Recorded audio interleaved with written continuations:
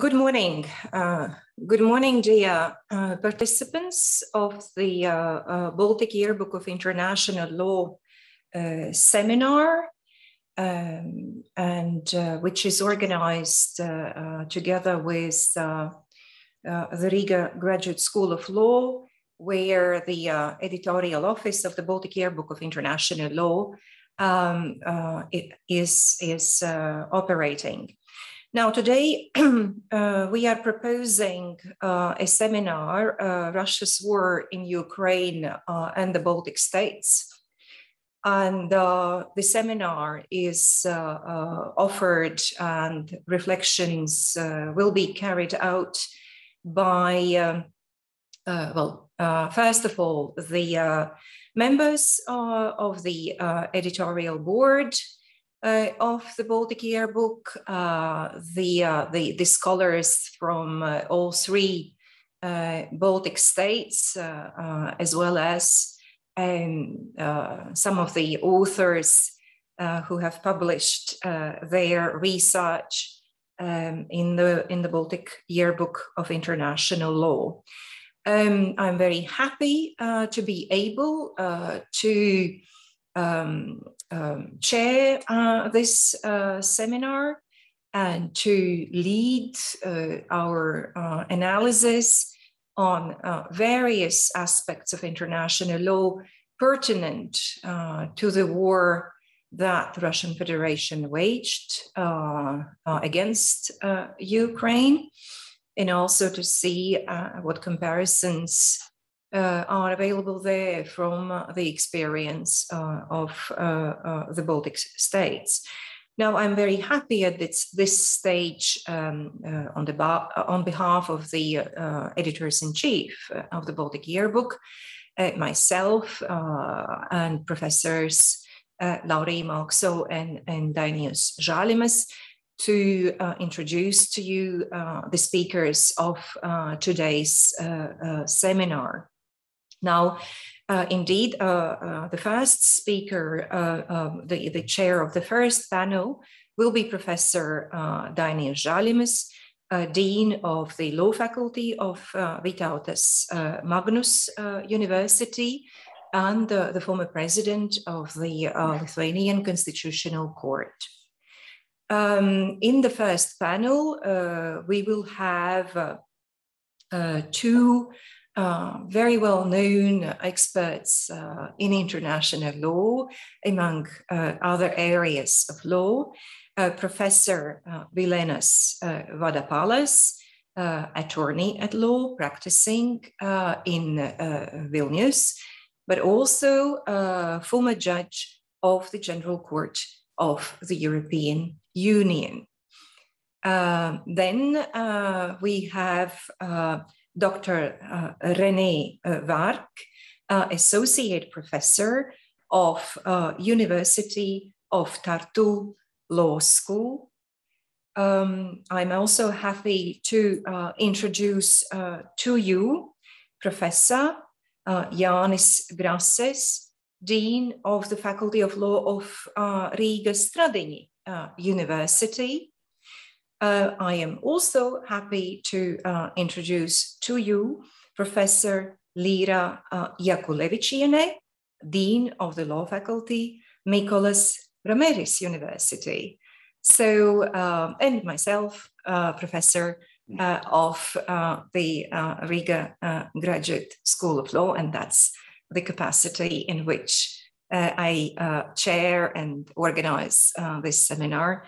But also, as you can see behind me, also the judge at the Court of Justice at this stage.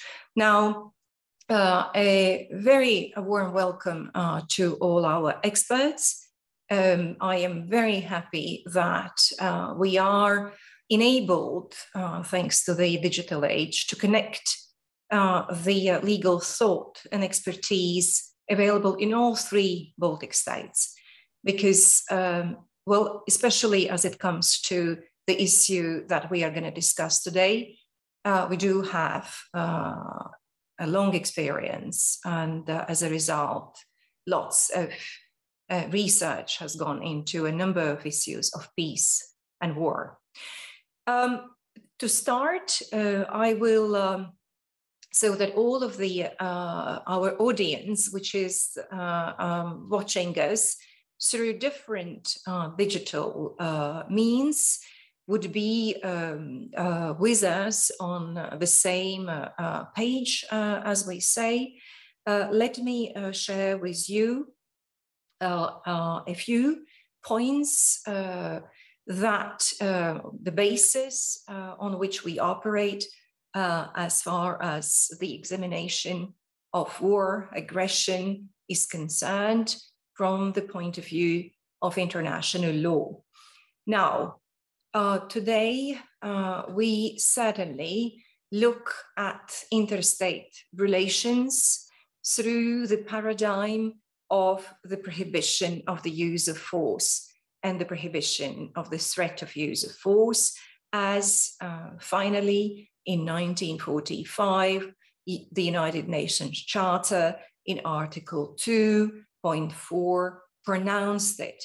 The Charter, in fact, was an important point completing a certain normative process that had started already after World War I. Now, the United Nations Charter privileges peaceful settlement of disputes, and it privileges multilateral fora for solving any differences that the states may have. And we certainly are in this paradigm of international relations today. Now, it has been argued that unilateral interventions for humanitarian purposes might be a concept or something that the international community might like to accept. However, in international law, still today, any suggestion on unilateral intervention for humanitarian purposes remains controversial. And it is, however, at least as far as I can see, difficult to reconcile with the various multilateral mechanisms that the United Nations Charter system envisages for different purposes at different stages of the relations between the states. Now, it has to be, however, kept in mind, especially those who are fairly new to international law, that this idea of unilateral humanitarian intervention has, if I may say so, moved towards another development that the General Assembly resolution and captured, namely the concept of responsibility to protect. In this work of the United Nations, that within the topic responsibility to protect, the idea is that it is for the state, primarily for each state, to make sure that it is the state that protects its own citizens. Now, however, it has also been argued in international diplomatic exchanges within the United Nations, as well as in international law writing, that today the humanity cannot really stand idle if the state cannot implement its primary task to protect its own citizens, and if the citizens are due to civil wars or due to mismanagement of the state, suffering, or the government rather, suffering major violations of human rights. And so the international community altogether might need to step in. Now, responsibility to protect, of course, emerged following the total failure of the United Nations and the international community to avoid Rwanda genocide. That is where the consciousness of the mankind was really triggered, and the United Nations General Assembly tried to conceive of applicable legal frames to avoid such dramatic violations of international law, international human rights law, as well as humanitarian law in the future. It is in this context that we talk about responsibility to protect. Now that brings me to my final point. We know it indeed very well that the states across the planet are very different. Now, we can't claim that the majority of states would be democratic or would have as the main value in their functioning the protection of rule of law. We do know that there are many states that do not comply even with the existing international obligations. For example, in one of the very important fields of international law, which sort of attempts to set some rules when it comes to the prohibition of the nuclear weapons for most of the states, with only a few exceptions. However, there are states that do not comply with these rules. Now, the fact that due to internal problems, due to absence of accountability of the governments within the domestic law, which generates oftentimes, as we have seen, risks to the international community, and which actually, as we speak, is one of the reasons why there is a threat to the independence of Ukraine, and not only. So how does international law, how do we as mankind deal with these facts on the ground, that governments are different and their accountability is also very different to their own citizens. And that not only jeopardizes the rights of these citizens, but it jeopardizes peace and the sustainability of oftentimes all mankind. So how do we really deal with that? And the real question is, what role international law plays in this broader picture, indeed, as I describe it. Now, some of it will come out in some of the answers, or elements of the answers will come out in our seminar. I would say I have come up with maybe indeed 4 main strands of how mankind has developed relevant instruments to deal with these risks and to deal with real threats that have emerged. We are still maintaining that the answer should be multilateral and should be united to risks posed internally and externally. We are now, as we see, there has been a real attempt to isolate aggressor So isolation is another method that indeed has emerged. And also if you look at some other states, such as, for example, North Korea and some others, you have the third road that international law process and practice have privileged is indeed strengthening international accountability of states, but also those in charge of various decisions leading to violations.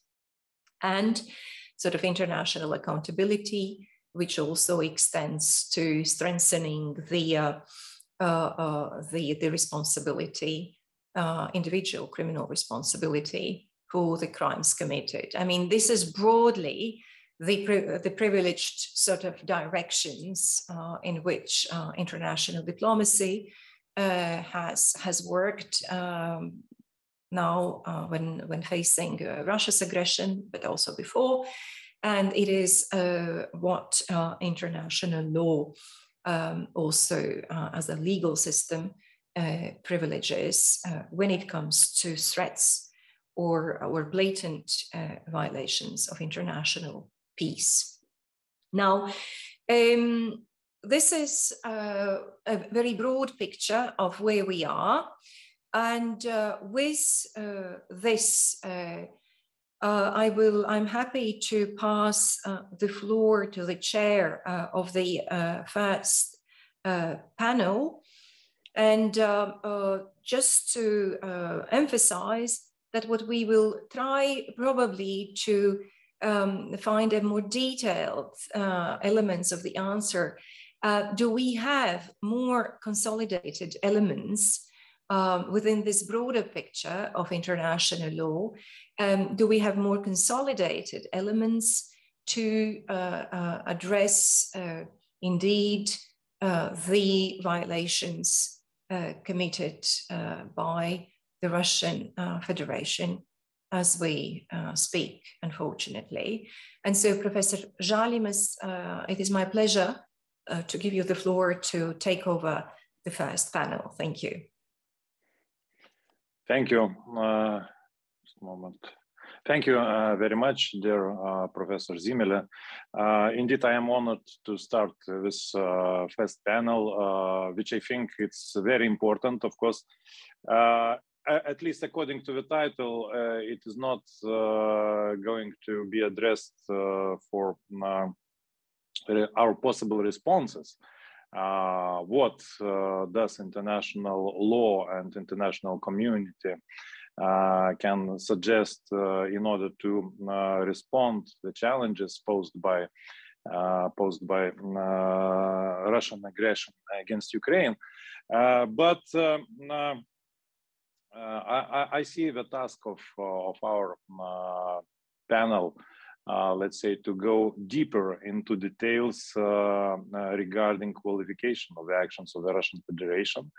And especially, I think no state usually acknowledges committing international crimes or any other international violations of international law.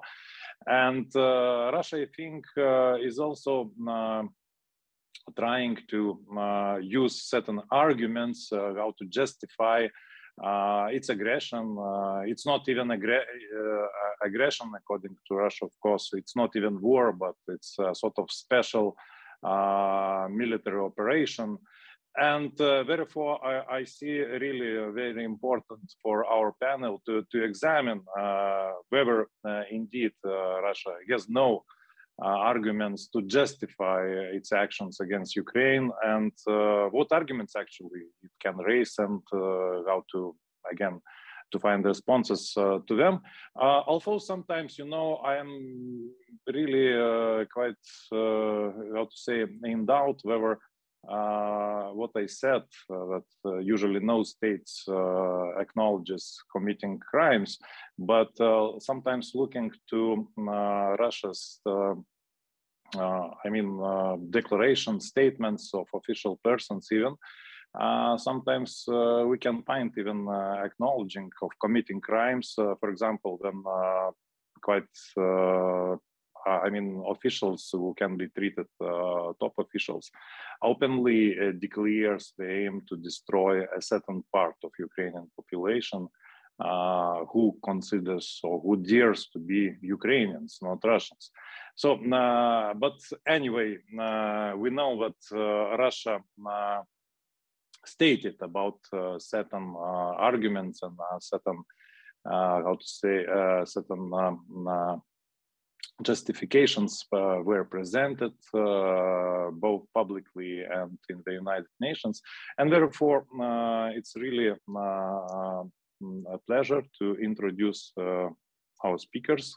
First of all, the first speaker. I think Professor Zimel already introduced all of our speakers. I wouldn't add here a lot, but by introducing Professor Vilenas Vadapalas, I would add that he really, first of all, he's the teacher of all the current generation of international lawyers in Lithuania.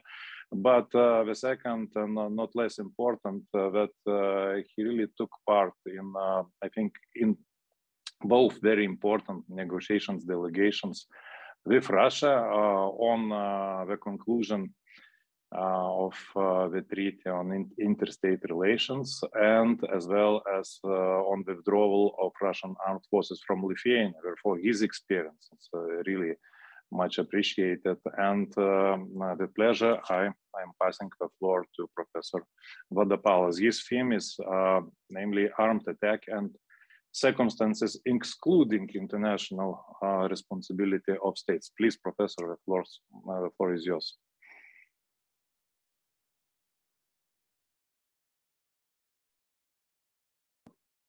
Good morning, dear colleagues. Good morning, dear colleague Daina Žalimus, professor and judge. Good morning, Judge Professor Ineta Zemele. Ladies and gentlemen, dear colleagues, my topic is rather topic which is could be seen as a technical in some sense. As you know, I'm sure the circumstances excluding responsibility are just the same or similar in civil law and maybe in criminal law, in administrative law. But in public international law, this is a very fascinating topic. I spent a lot of time in writings and also in case law and circumstances excluding responsibility and responsibility of states in general during my term of service in general court and also during many negotiations. I'm trying, sorry. First of all, my starting point is, of course, what there is no justification for aggression in all circumstances. It is well known. In particular, there is no justification for aggression of Russian Federation against Ukraine, taking, first of all, into account definition of aggression made by Assembly General of the United Nations. It is clear that no consideration of whatever nature, whether political, economic, military, or otherwise, may serve justification for aggression. Secondly, and it is very important, we are coming to international responsibility of states. A war of aggression is a crime against international peace. This is an international crime of state. Aggression gives rise to international responsibility. And in our context, it is very important to emphasize, to underline that no territorial acquisition or special advantage resulting from aggression is or shall be recognized as lawful. Definition of international responsibility of states or responsibility of states in international law. Rules codified by the United Nations International Law Commission on the basis of very rich, well-established case law and practice of international courts, tribunals. And also I would like to emphasize that the rules codified by the ILC in draft articles finished in 2008 were applied already by international courts and tribunals. So definition is very clear that international responsibility of states is an obligation of wrongdoing state to cease violation, to make restitution or compensation, to give satisfaction if appropriate, and the rights of state or third states to respond by countermeasures. We speak usually about sanctions, but countermeasures is a more general term. In practice, in case law of international courts of justice, we very often see the attempts, founded, well-founded, or ill-founded, mostly ill-founded, to justify on allegedly existing circumstances that international responsibility of wrongdoing state is excluded. This is inadmissible in founded claims. So all claims aiming at justification of any violation of international obligations must be based on well-established rules of international law governing responsibility of states and applicable case law on international courts and the tribunals. Otherwise, any justification attempt shall fail. There are 6 circumstances in general international law codified by, the rules are codified by international law commissions. So first of all, consent, self-defense, countermeasures of sanctions, force majeure, distress, and necessity. 6. No more. That's all. The notion of armed attack. Armed attack must reach a certain degree of gravity, seriousness. So when we speak about armed attack, of course, aggression is the most serious kind of such kind of attacks. Of course, mere frontier incidents, etc., don't amount to armed attack.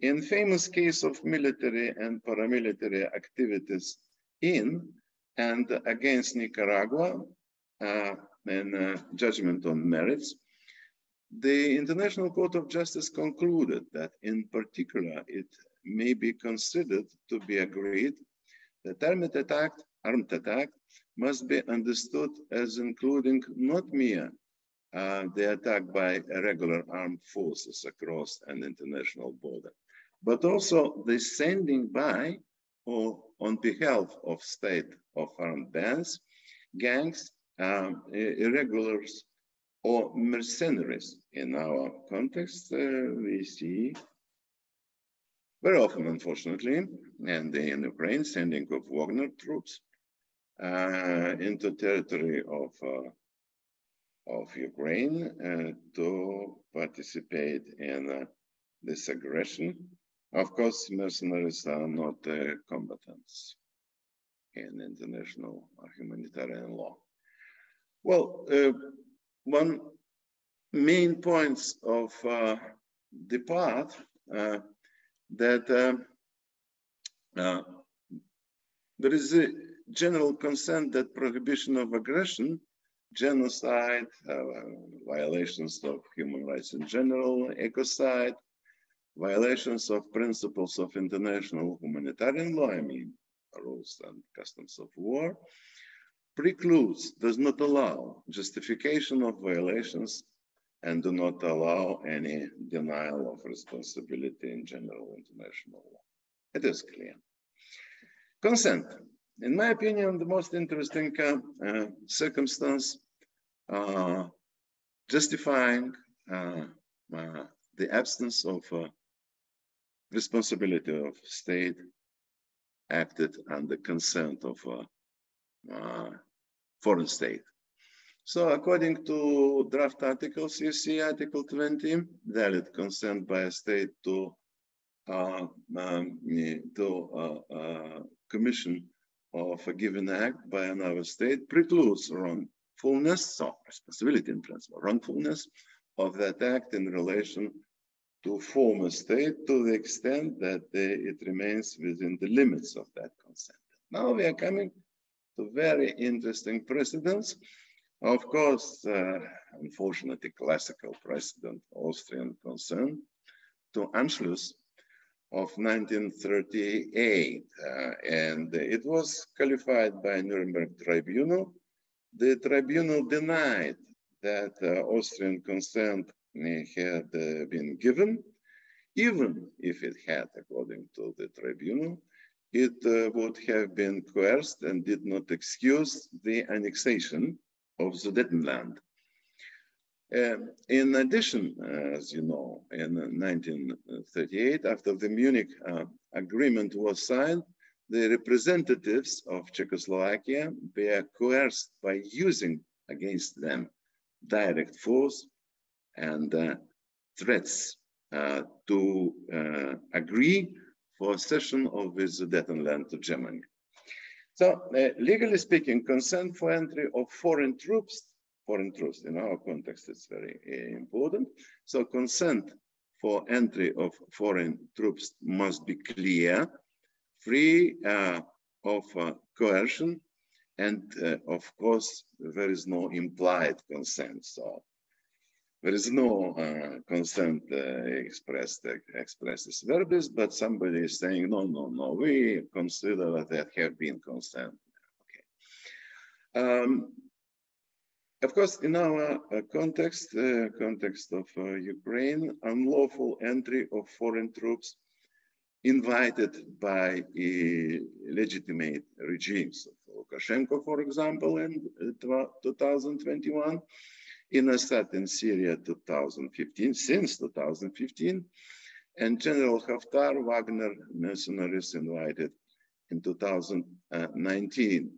Of course, I would like to underline that invoking, as it is in case of Ukraine, a failed state for justification of invasion without consent is clearly unlawful and entails, of course, international responsibility.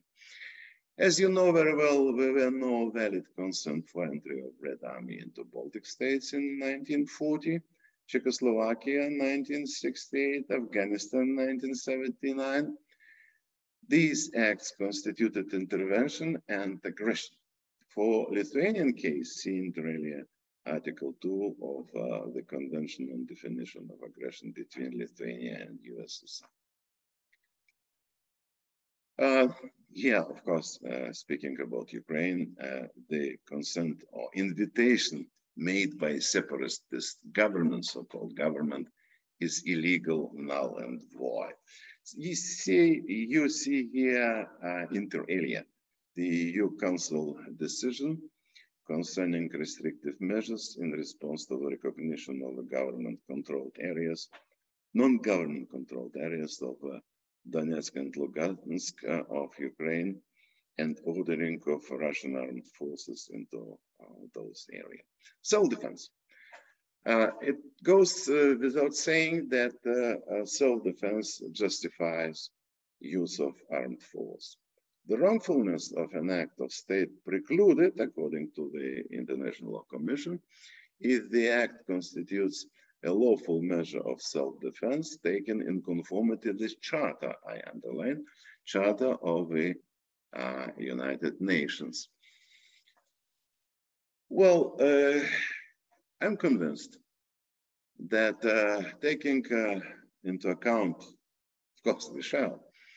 The Articles 2, paragraph 4 and 51 of the Charter, as a rule, as a general rule, preventive self-defense is unlawful and cannot justify use of force.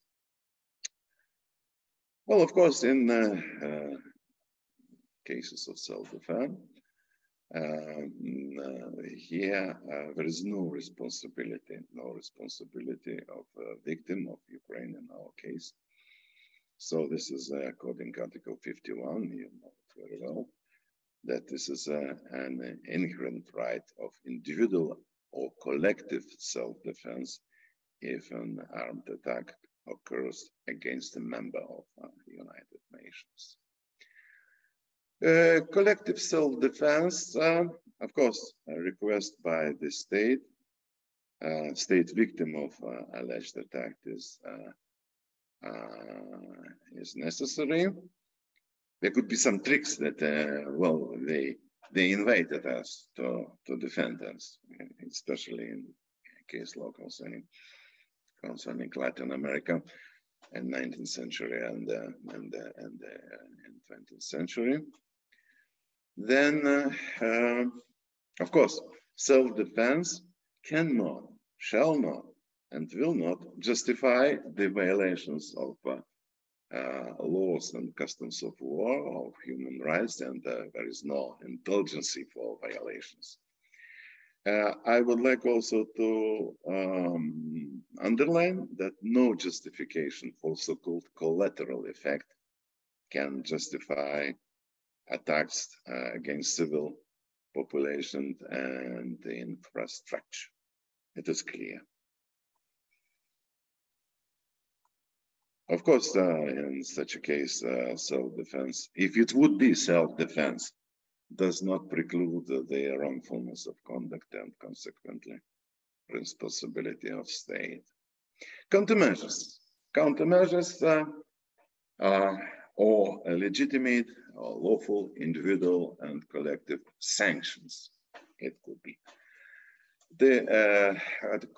According to Article 22, the wrongfulness of an act of state which is non-conformity with international obligations toward another state is precluded, so it excluded responsibility if and to the extent that the act constitutes a countermeasure against the later state, against the wrongdoing state, of course, against aggressor.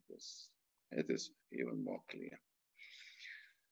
Sanctions, countermeasures, and traditional term of customs and laws of war, reprisals, I mean, are synonyms. So they should be undertaken only against the wrongdoing state, be proportionate, and so on. So sanctions are used mostly for measures taken in the framework of international organizations. Also, as you see, the EU sanctions on Russia and Belarus in our context.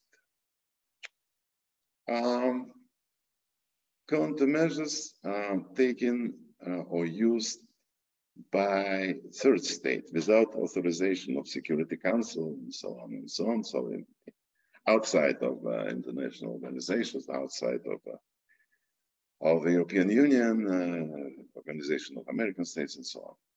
So countermeasures may be taken by third state, which the third state is not individually injured. This is a question, but taking into consideration and applying well-known case law of International Court of Justice in Barcelona direction, this is a case of violation of obligation of erga omnes, so towards all members of international community. So, but in case of international crime, prima facie, it should be international crime. Third state may make use of countermeasures. Force majeure. Force majeure, this is, well, you know, civil law. civil law, traditional Roman law, and so on, Vismaya and Roman law.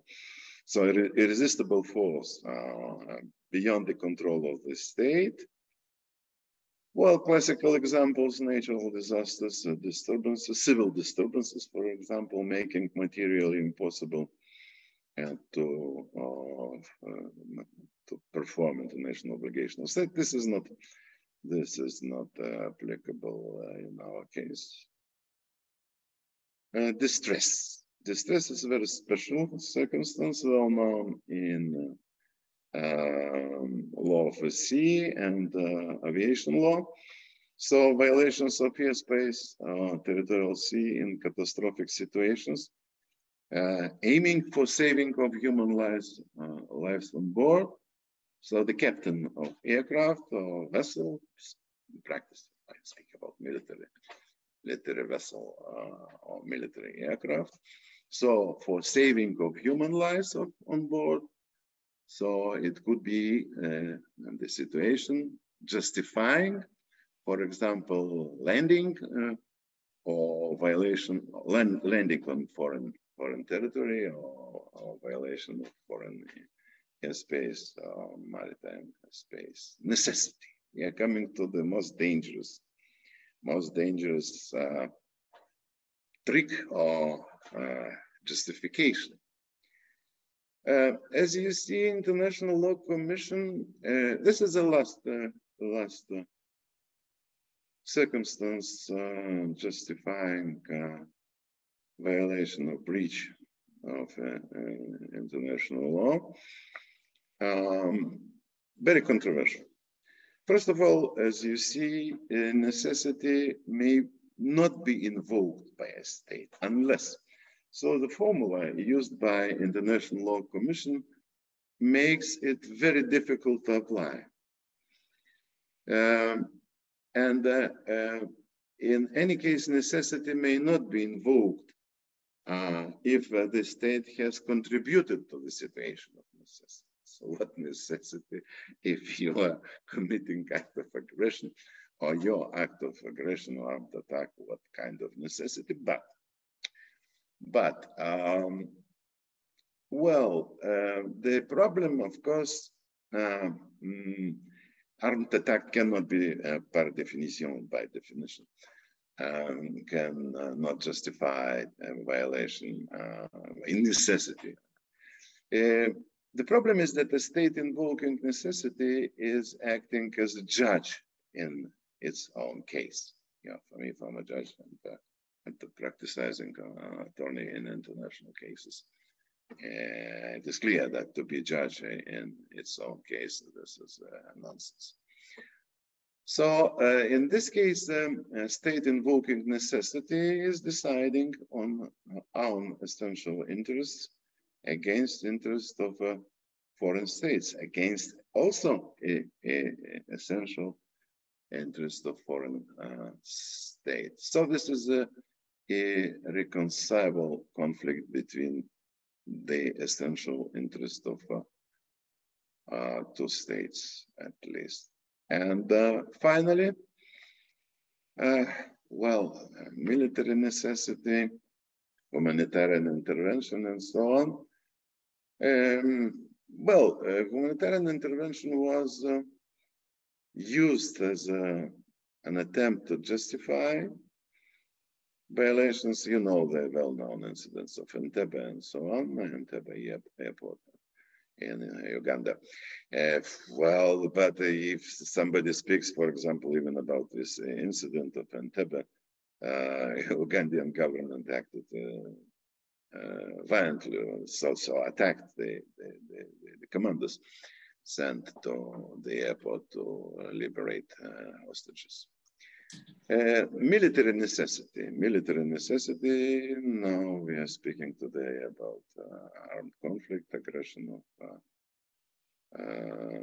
Russian Federation. Of course, no military necessity invoked by aggressor in contemporary international humanitarian law. So according to draft articles, as you see, even humanitarian conventions mostly in majority of cases, exclude reliance of necessity on military necessity, so an armed conflict by belligerents. It is true that in a few cases, the plea of necessity was invoked to excuse military action abroad, in particular in the context of claims to humanitarian intervention. But in my opinion, the Charter of United Nations and the contemporary general international law does not allow any humanitarian intervention. So we may speak hours and hours, but this is my deep conviction. And of course, the excuse of necessity may be used inter alia for the protection of environment in exceptional situations. So thank you very much for your attention. That's all from my side. Thank you, dear Professor, for your very detailed presentation on the Russia's aggression against Ukraine and very detailed examination of the circumstances that can theoretically preclude the wrongfulness of internationally wrongful acts. And practically too, of course. Yeah, but this is not our case yet.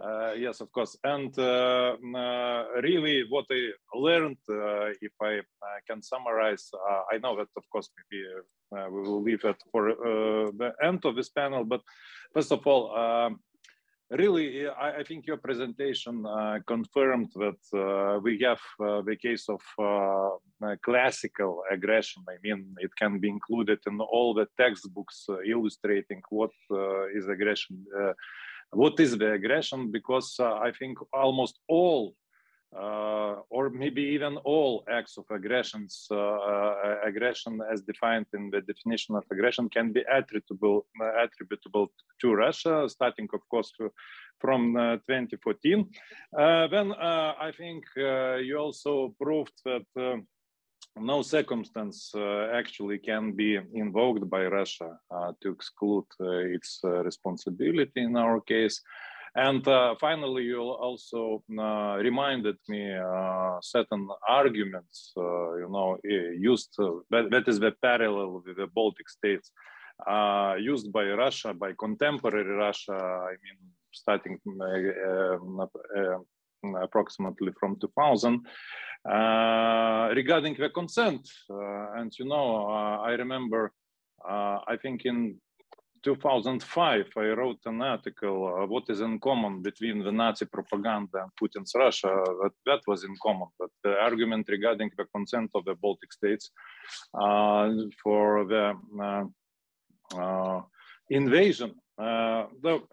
Thank you, really, and I think maybe we are going a little bit behind our agenda, but with pleasure, when I'm passing the floor to Professor René Varg, who is a well-known expert in both Jus ad bellum and Jus in bello from the Tartu University Law School, and his topic is Road to War, Russia's legal arguments to justify the war against Ukraine, and it's really logically continues the line of the first presentation. So please, Professor, the floor is yours.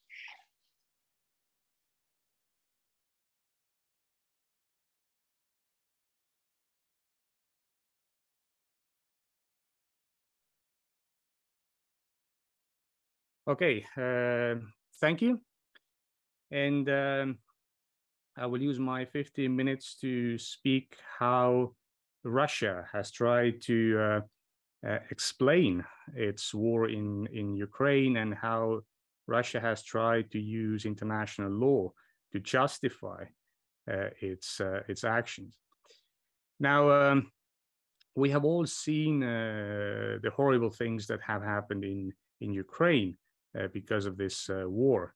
And I have been fortunate to visit Ukraine twice since the outbreak of the war, and I've been to Kiev, to the region north of Kiev, to Kharkiv, and I've seen the nature and extent of destruction in this senseless war.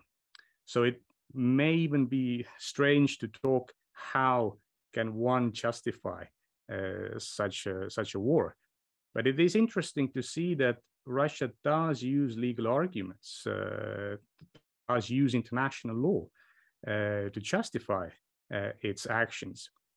So what I will do next, I will speak from the side of Russia, and then I try to counter what Russia has said. So at some point I may sound strange, but it's because I speak from the Russian side. Now, what we see in Ukraine is that already months, if not years before this war began, or this phase of war began in February 2022, Russia has actually prepared necessary circumstances and then has exploited the circumstances. And I will explain what I mean by this. And Russia has also carefully developed legal arguments, both domestically and also internationally. I will focus on the arguments based on international law. And for the sake of brevity, let's focus on Putin's speech, the speech he gave at the early morning of the 24th of February, where he also gave us information what might be the legal arguments for this war from the perspective of Russia. And we can see three things. There is a reference to collective self-defense. We find also the claim that it is necessary to prevent genocide. And also there is a hint that military operation is necessary to protect Russian nationals abroad. And next I will take each justification and explain a little bit further. So first, collective self-defense, and that is really an official position. This is a position that was communicated also to the United Nations. So it's not something that we have just invented or come up with.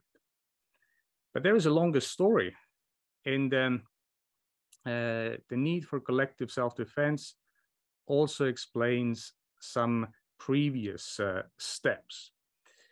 So if you remember, on the 21st of February, Russia decided to recognize the independence of the so-called Donetsk and Luhansk People's Republics. And you would think, why? Why suddenly recognize these republics? The ones that have already, technically speaking, existed since 2014. And there is an explanation.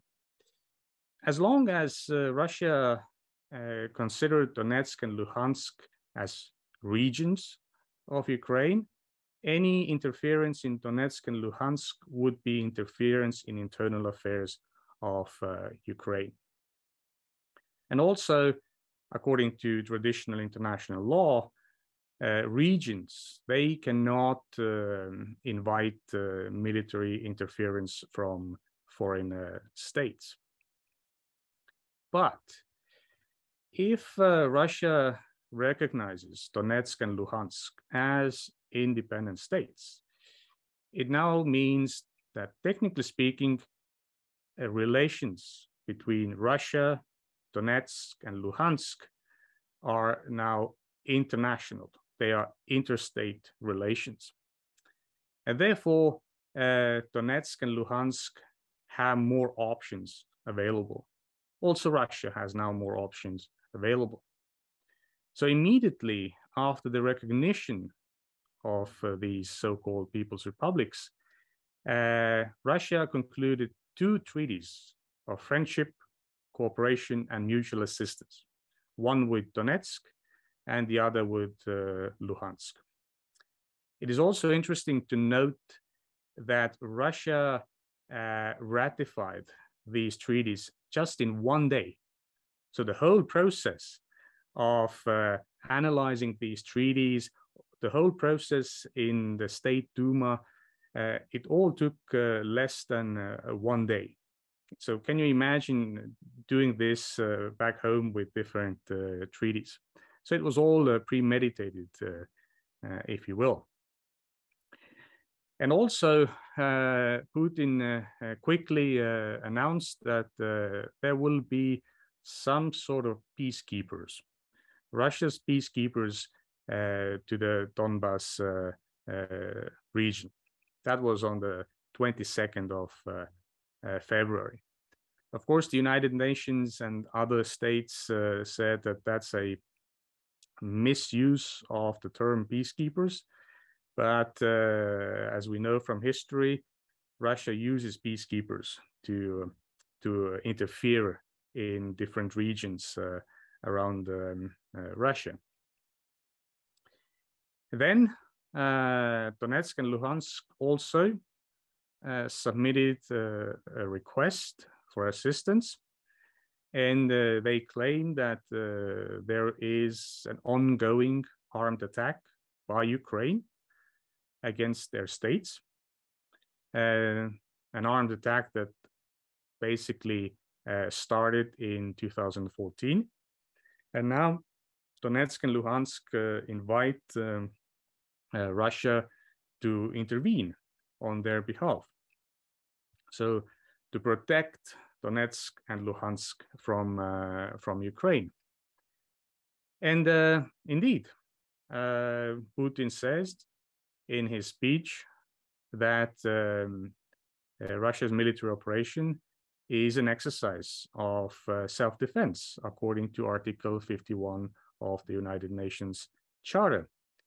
And Russia also sent a notification to the Security Council, as required by the same Article 51, that Russia's action is self-defense. Well, it's a collective self-defense because Russia is defending Donetsk and Luhansk.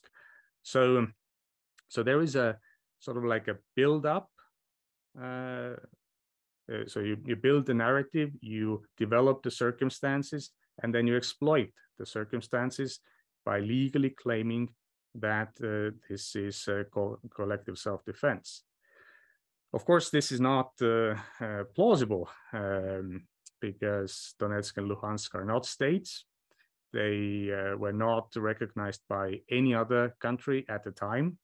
Yes, later Syria and North Korea recognized, but it's still not enough. They are not internationally recognized.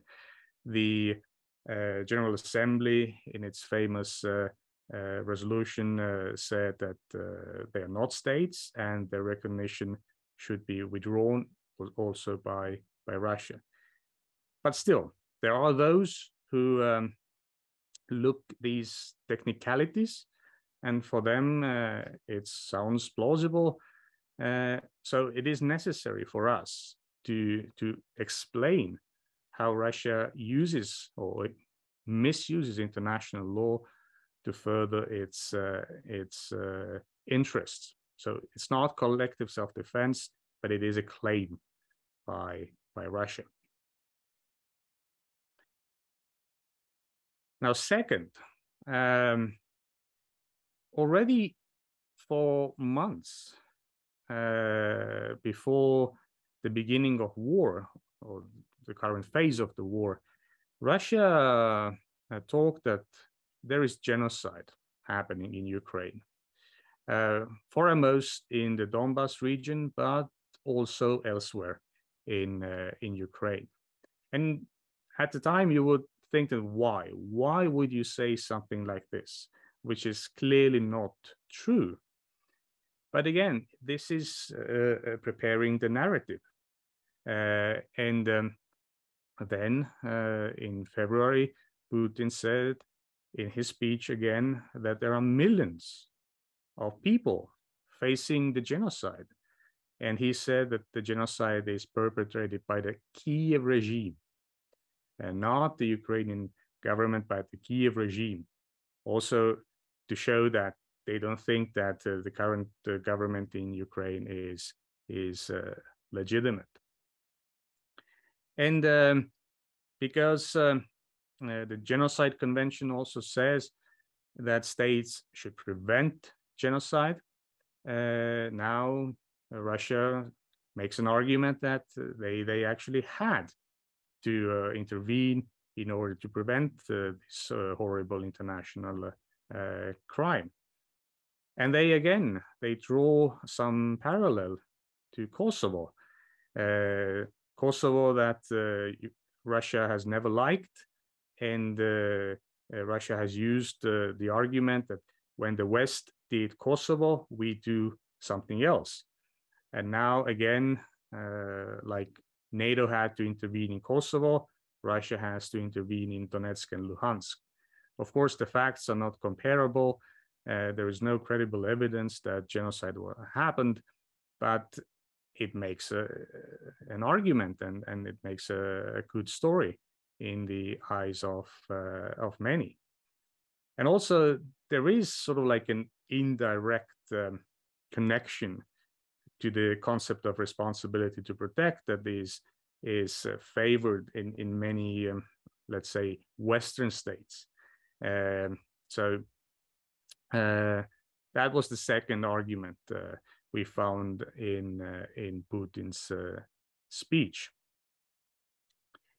And then thirdly, there is a hint that once again, Russia is relying on the concept of protection of nationals abroad. That is something that Russia has used already several times. They used this in South Ossetia, Abkhazia, in Crimea. So the idea is that Russian citizens are in danger abroad, and something needs to be done. So Putin says that there are crimes committed against Russian nationals, citizens, and it is necessary to intervene and also to prosecute the perpetrators of these crimes. Now, this is nothing new, because if we read Russia's foreign policy concept and also military doctrine, it foresees the possibility that Russia uses its armed forces abroad and for the purpose of protecting the rights and legitimate interest of its nationals, but also compatriots. Compatriots, loosely speaking, mean ethnic Russians. And as I said, it has already been done, and no surprise here. Now, international law does know the concept of protection of nationals abroad, or let's say it used to know it. I think it's not, the traditional concept is no longer there. But even if we look at this traditional concept, which says that it has to be a quick in and out rescue operation, sort of, what we see Russia doing, it's not this anymore. So that was the third justification. To conclude, I don't see any of these legal arguments holding, but they make a good story. There are enough countries in the world who look from the distance and they see certain technical logic in these arguments. And once again, it is our job to explain how Russia misuses international law and to sort of like dump these Russia's legal arguments. So thank you from my side. Thank you, dear Professor, for the excellent presentation. Again, concentrating on the main. I cannot call them legal, maybe, but arguments raised by Russia, because you proved that it's really they don't have any legal ground. And also, me also would like to remind that actually the same scheme was already applied in case of annexation of Crimea. Maybe not so much about the collective self-defense, but the scheme also was that in one or a few days, the treaty, the so-called treaty on accession of Crimea to the Russian Federation was ratified, unfortunately also with, or deplorably, with the participation of the Russian Constitutional Court, by the way, who justified the annexation of Crimea. And the same arguments were raised with regard to allusions to responsibility to protect doctrine. And I remember that some Russian authors, of course, I understand that they got nothing to write anything more, but that they depicted the so-called Leninopad in Ukraine as the threat to Russianness of Crimea, and allegedly that could justify secession, first of all, the so-called secession of Crimea, and later, of course, accession to the Russian Federation. So even here we can see some parallels, because who knows, of course, Russia can depict also the Baltic States because of Leninopad, or because of the current removal of the Soviet monuments, as posing a threat to their nationals or Russianness in the region. But I think we will have the time to discuss also the main issues raised by you at the end of our seminar. And one more, of course, what can I mention? Russia is also trying to follow blindly, although quite blindly, but the letter of the Charter of the United Nations, for example, but never the spirit. It's also the issue that can be discussed. But I hope at the end we will have some time for discussions. And now I'm really pleased to chair this panel, and with pleasure I'm passing back the floor to Professor Ineta Zimele for the second panel. Thank you very much for excellent presentation. Thank you very much indeed, and I join Professor Žalimas in thanking the first two speakers, and we will have Professor Žalimas back in the second panel as well. Indeed, as we move to the second panel, where more close parallels will be drawn between our own experiences in the Baltic States and what we now see is going on in Ukraine. But it is really striking that the narrative, as René Vark very rightly said, the narrative that is being very, in a way, cleverly built by the Russian Federation, there has also been a narrative and this same kind of approach when, let's say, in 1940, the occupation of the Baltic States was carried out. Although then the narrative was probably more simple due to a less elaborate thinking in international relations and in international law available at that time.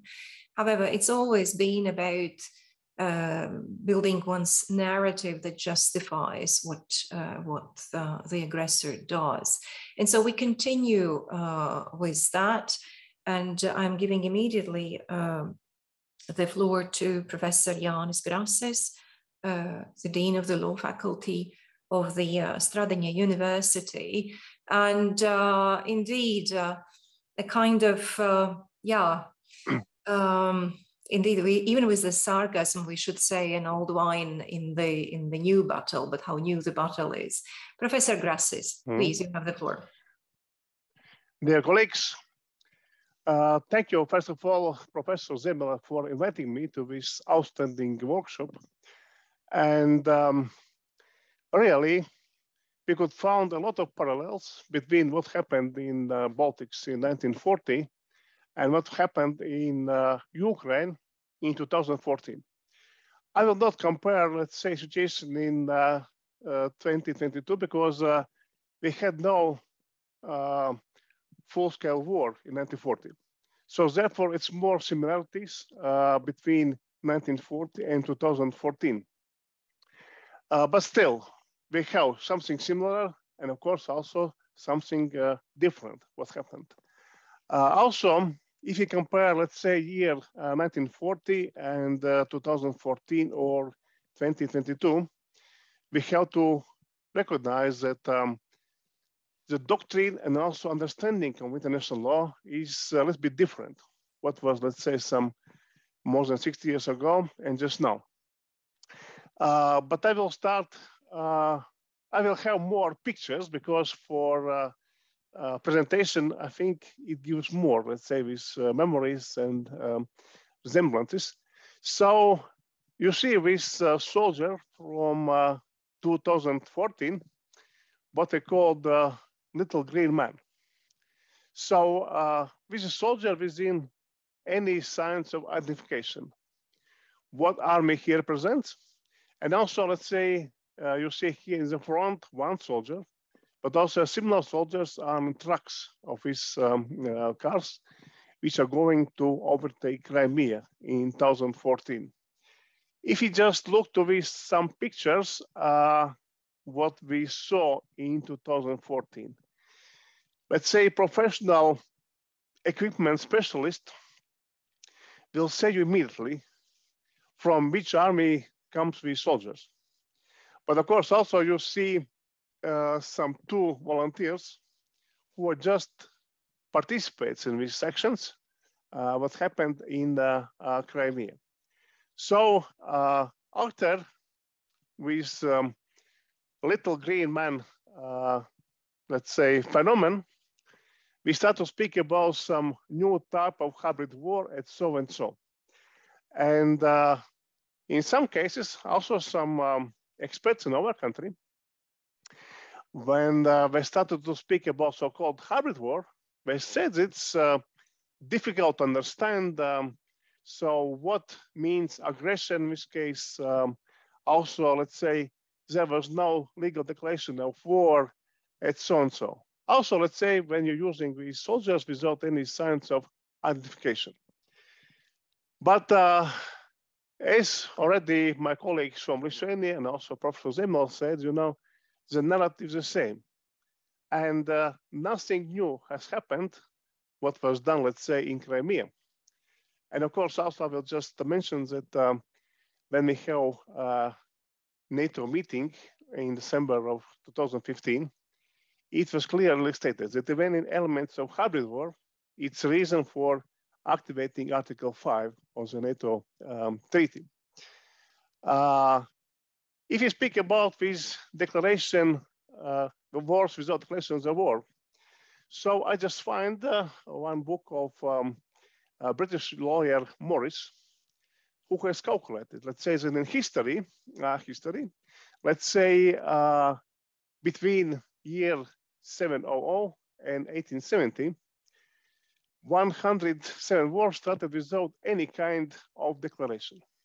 So it was historically less a tradition, just start and not to declare. Declaration of war became courtesy gesture by the states in the First and Second World Wars. Really, during these two world wars, we used this instrument that we officially declaring war and starting some war against our neighboring country. Therefore, war without declaration, it's old methods used in the past, and it is not a new instrument in the nowadays. as sometimes some people could state. If you look events in Latvia in 1940, so it was some similarity what happened in Latvia in 1940 and in Crimea in 2014. As you saw from these pictures before, so in case of Crimea, soldiers without any signs of identification started to overtake this territory. In Latvian case, we have this incident, military incident on the borderline on the checkpoint of Maslenki in the early morning of June 15. I will show later two pictures.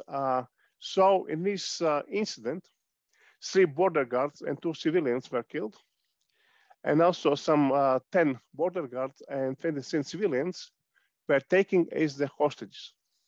So this was a warning from Soviet side that we really will start this war, etc. When we had official investigation in this case, so also President Karl Sum at that moment, he said that it was done by some unknown soldiers, you know. But of course, it's hardly to predict that some others could done not from the Red Army. Now we know that it was NKVD troops. And also, let's say in this case, there was no any declaration of the war between the Soviet Union and the Republic of Latvia. Of course, let's say in Latvian case, after this incident, when our government were forced to admit Soviet troops, Red Army in Latvian territory, of course, Red Army entered Latvia with any signs of, with full signs of identification. But let's say at that moment, in this night, morning of June 15, it was done by soldiers without any signs of identification.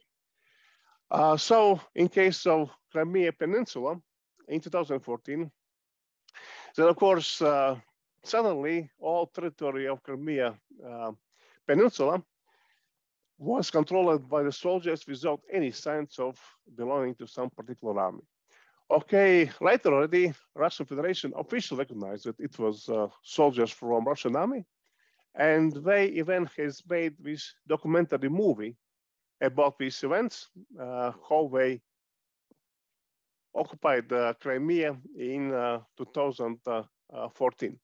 So here you can see some picture from this border checkpoint of Maslenki after this attack in June 15 in 1914.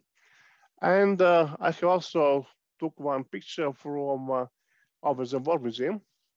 So you see these 3 persons killed during this attack in the night to June 15 in 1940.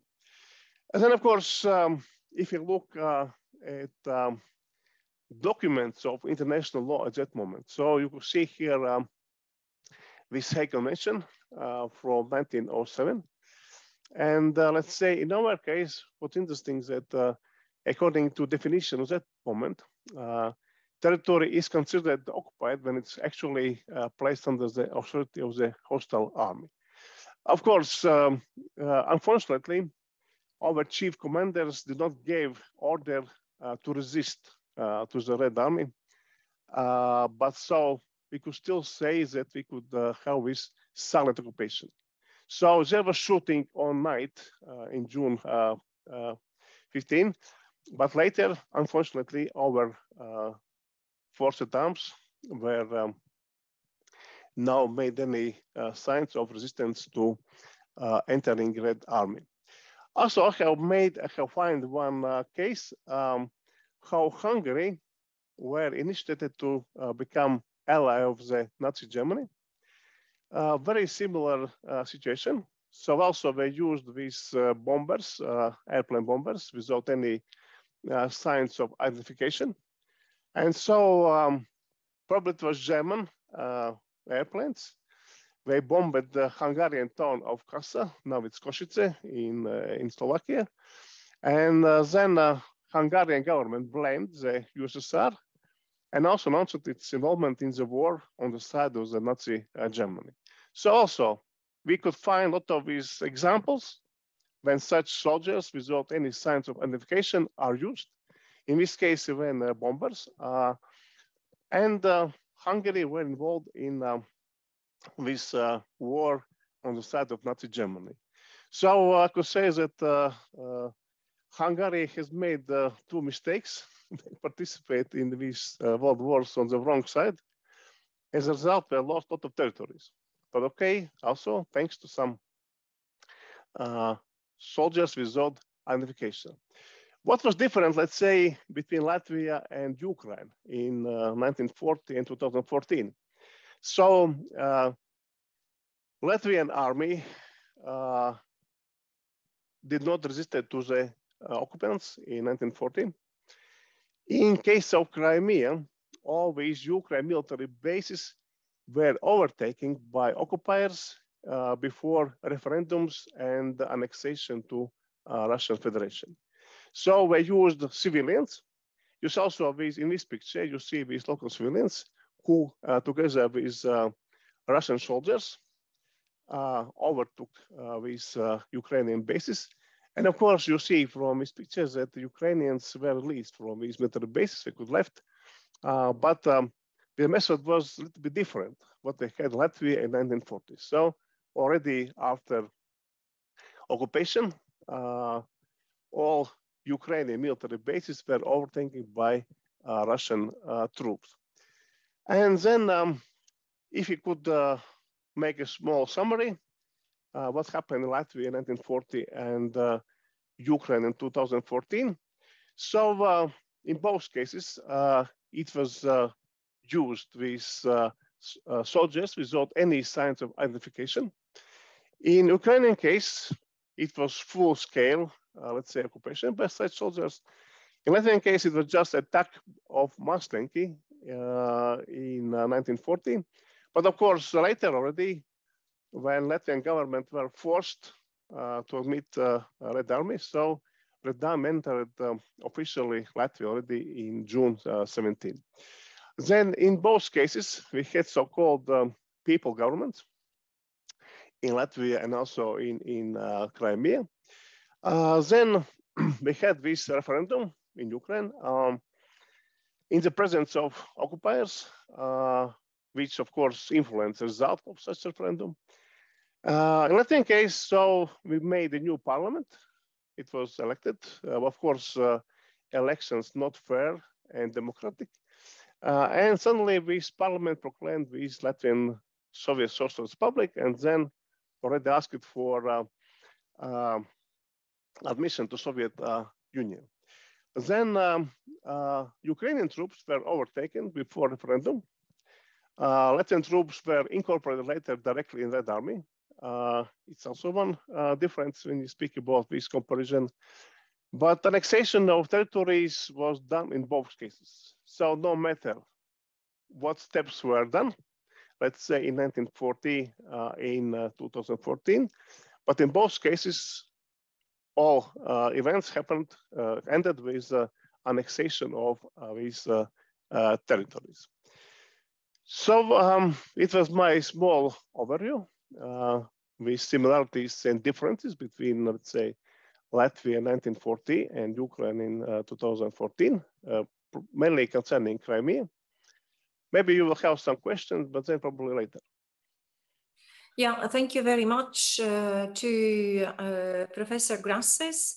Since this is a huge topic in terms of facts, in terms of their legal qualification, in terms of various consequences. And I do hope we have time at the end, indeed, for a few questions or mutual discussion. Many thanks indeed. It gives us an important perspective again on the events and similarities and differences. But now I would actually immediately give floor back to Professor Dainius Žalimas. And here we also enter the question, you know, what can be done and should be done, isn't it? So Professor Žalimas, please, you have the floor. Thank you very much, dear professor. Yes, I may ask to show my slides. Indeed, my topic is not so much about the parallels themselves, but more about how parallels should, how to say, dictate certain behavior for the Baltic states, and in particular on this issue, on the issue of a special tribunal, because it's because of parallels we should speak about the need to do something to respond to the atrocities that now are going on in Ukraine.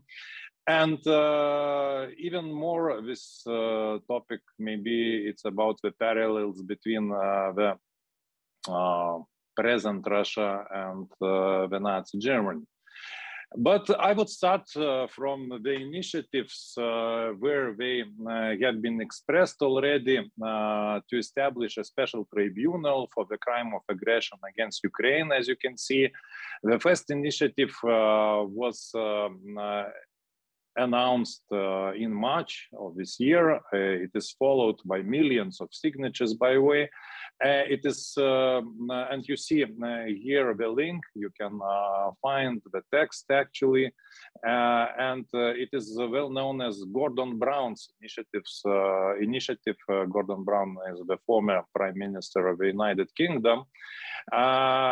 Actually, we followed with international conference in Vilnius, which adopted Vilnius communique, also explaining in detail why do we need such kind of tribunal and what is the vision of the tribunal. And actually, the initiative has already received some support, political support, first of all, from a parliamentary assembly of the Council of Europe. I think the most remarkable one, the European Parliament, NATO Parliamentary Assembly, a number of governments and parliaments, of course, including Ukraine and the Baltic States. And you can see that the Assembly of the Council, Parliamentary Assembly of the Council of Europe, invited the Committee of Ministers to encourage to implement the idea to establish, by way, a special tribunal on the basis of multilateral treaty between like-minded states.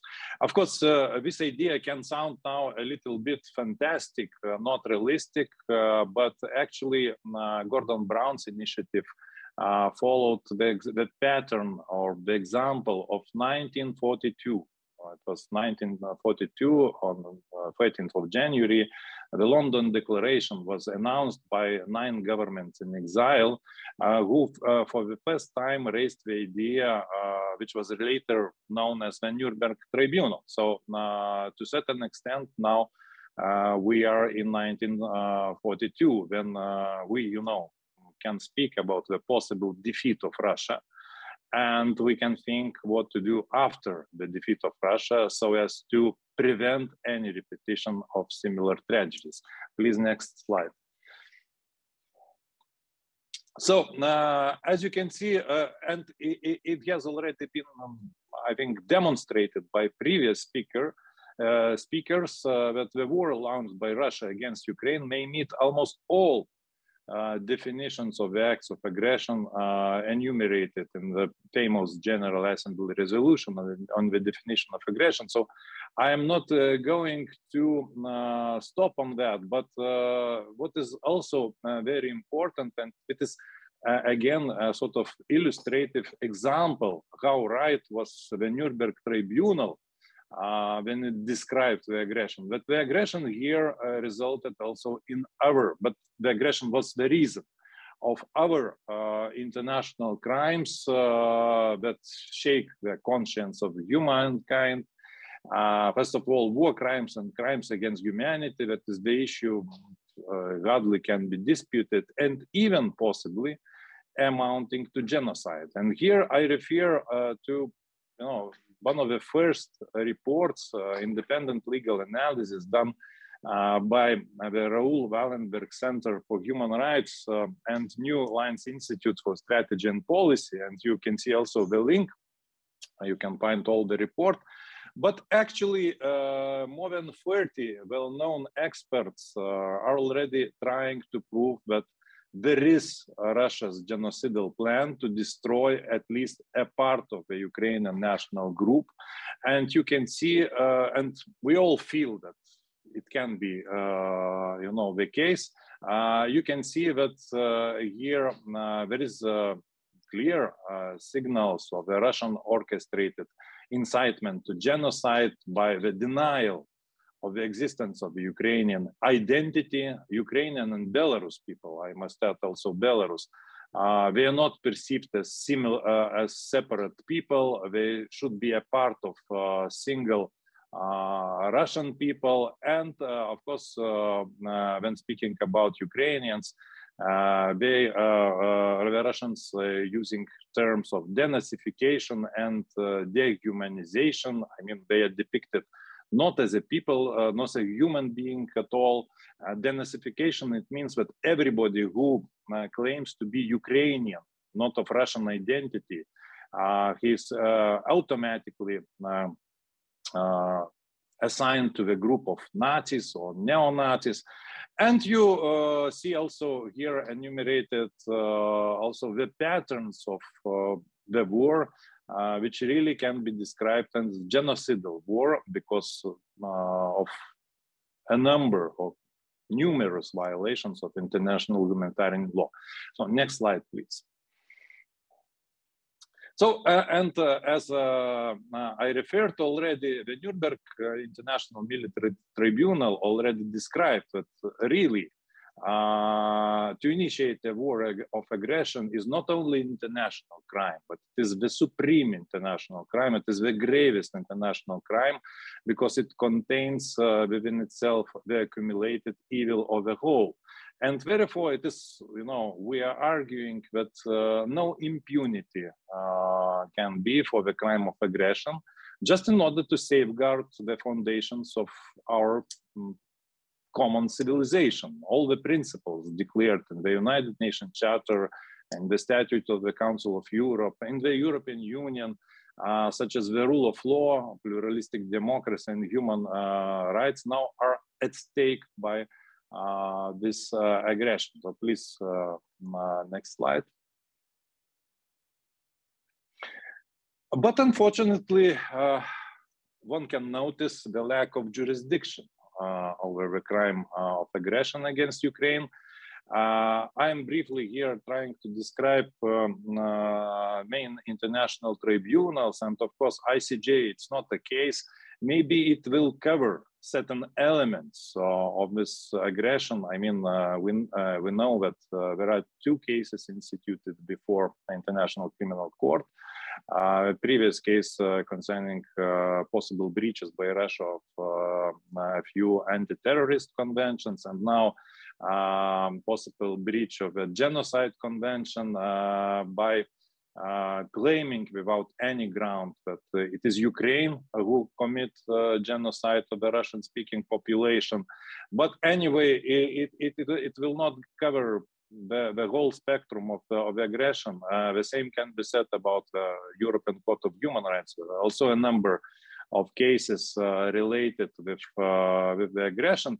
So therefore, what is left, that is an international criminal court, and international criminal court has the jurisdiction over certain crimes in respect of war crimes and crimes against humanity. I think without any dispute, because this jurisdiction is based on the unilateral declaration of the Ukraine of 2015, which covers all crimes against humanity and war crimes committed by Russia and its puppet entities, DNR or LNR. So therefore, it is not the question whether the International Criminal Court has jurisdiction in respect of those crimes.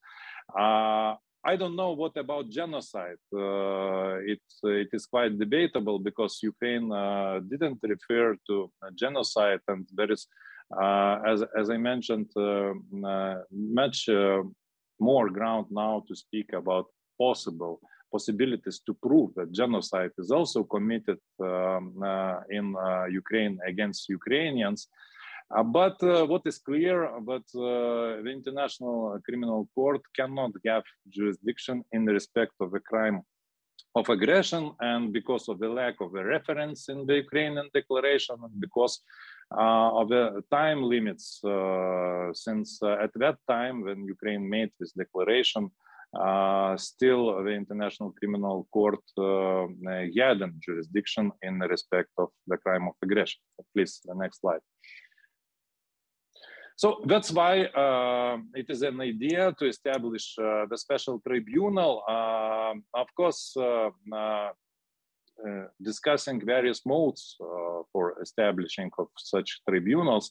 The most likely mode is an international treaty of like-minded states. Therefore, the Council of Europe, I mean, the Parliamentary Assembly is referring namely to this pattern. And I would like again to recall that it was the mode how the Nuremberg Tribunal was established.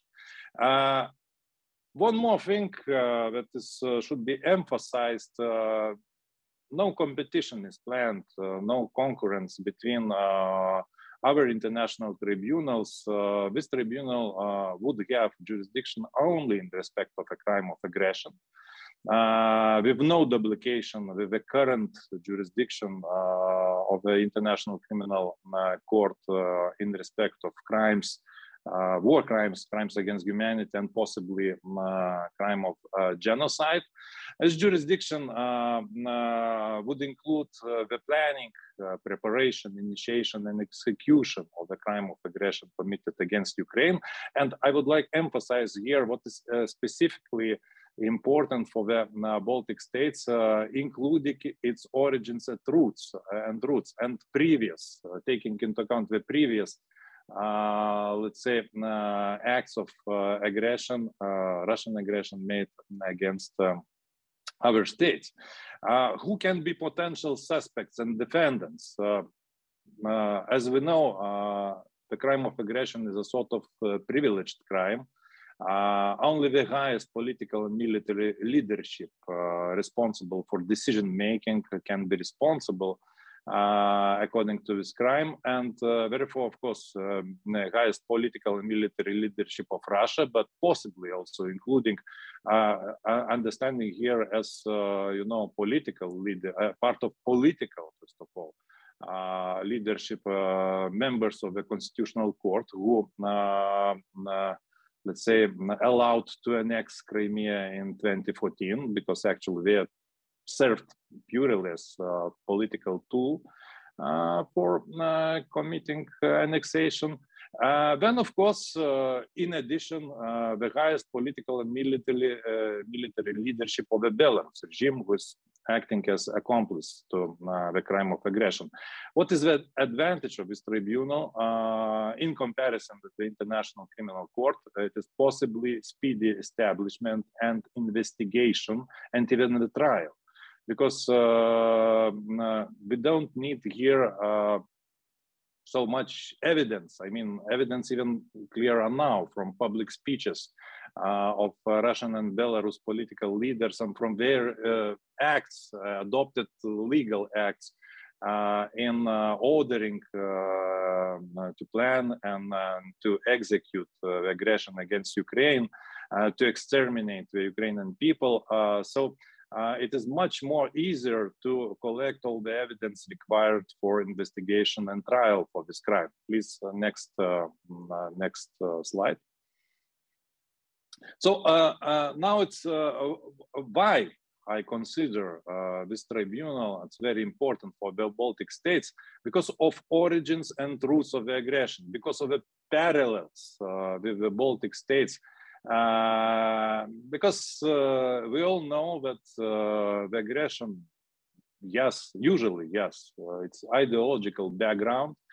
And here's the possibility through the international tribunal to declare incompatible with the international law and condemn the ideology which is behind the Russian aggression against Ukraine, the so-called ideology of the Russian world or Russianism, which also poses the threat to our security as well. Of course, this ideology is not so consistent and quite a controversial mix of the Soviet ideology with, I don't know, with Nazi ideology, perhaps. But you can see here the main points which can be distinguished. Of course, maybe one can distinguish more or less, which are important in justifying aggressive policies of the Russian Federation. First of all, it is the glorification of the Soviet past, and including the seizure of the Baltic States. Other crimes, they are justified, they are glorified. And this ideology, by the way, was raised on the constitutional level, both in Russia and Belarus, and it serves as a ground for a war. And when you see red flags together with the Russian official flags in the occupied territory of Ukraine, as well as rebuilding monuments to Lenin or, I don't know, Russian certain figures of the Russian Empire, of the Soviet regime. It is also, let's say, implementation of this kind of ideology.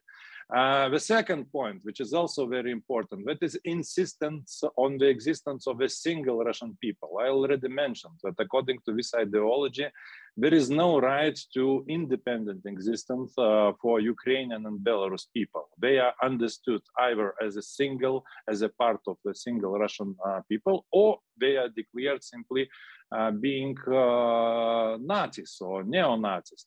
And also as a continuation of this ideology, this point is declaring about allegedly artificial nature of the Ukrainian state, about the failure of the Ukrainian state. We remember how annexation of Crimea already in 2014 was justified, namely by the argument that allegedly at that time Ukrainian state disintegrated because the coup d'etat in Kiev. So here again, we are coming back to the point that, of course, looking back to the history, it's one similarity when the Soviet Union invaded Poland in 1939. It also before declared about the failure, about the extinction of the Polish state. Then the next also what can be mentioned, we should consider themselves being an exception. Because it is clear in a number of speeches before the aggression against Ukraine was launched, Russian leader, as well as many his subordinates, declared that the historical Russia should be understood as the former Soviet Union. And of course, all states, or according to their view, that emerged in the territory of the former Soviet Union, including, of course, the Baltic states, they are sort of accidental phenomena, proxy states of the West, which should be, of course, one day returned to at least the Russian sphere of influence and not physically to the Russian state. Then, of course, the next step that reminds us a little bit the Molotov-Ribbentrop Pact. We remember when in December of the last year, Russia announced letters to the US and NATO leaders stating about its exclusive, about the zone of its exclusive interest. Where no NATO can be allowed. NATO should withdraw their troops to the lines existed before 1997, and that also reminds us certain parallels with the Baltic states. And of course, needless to say, I think that these arguments are not compatible with international law, where all states Yes, so you have sovereignty and sovereign right to choose security guarantees, including collective defense alliances.